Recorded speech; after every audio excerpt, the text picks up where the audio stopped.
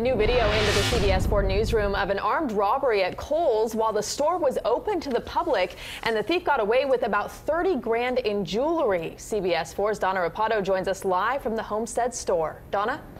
Right away, the stores are closed now. They closed a little while ago, but typically this is a busy shopping center here in Homestead with several popular department stores, including Kohl's. This guy walked in there nonchalantly, light of day, gun under his shirt, and robbed a store clerk. Take a look. The sales clerk at that point obviously was nervous. And who can blame her when this guy seen here walking into this Homestead Kohl's robbed the clerk at gunpoint? The man first approached the fine jewelry counter and told the clerk he was shopping for a gift for his wife. Shortly thereafter, pulled up his T-shirt and brandished a firearm to the sales clerk. Gave the sales clerk a white plastic bag and said, "Fill it up with jewelry."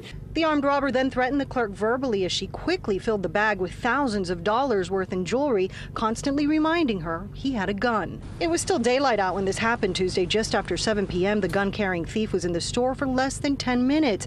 And you can see just how busy Kohl's was as a steady stream of customers go in and out, including families with young children. It's kind of a peak time for business, just a little bit after dinner, so you would think very brazen, obviously, at the time of day. The sun is still out. Very worrisome to us. Obviously, somebody with a firearm, and we were, thank God, nothing happened. The associate did the right thing, did not try to challenge this person in any way, shape, or form, which it could have become, a lot worse. Here's another close look at the guy who is described as being between 5'11" and 6 feet tall with a stocky build. At the time, he was in light basketball-style shorts, dark long-sleeve shirt, and a camo cap reading "New Money" in big, bold white letters.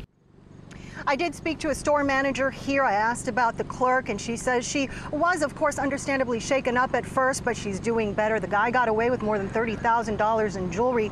If you recognize him or have any information on this armed robbery, give police a call. Miami-Dade Crime Stoppers at number 305-471-TIPS. We're live in Homestead. Donna Rapado, CBS 4 News Tonight. Thank you, Donna.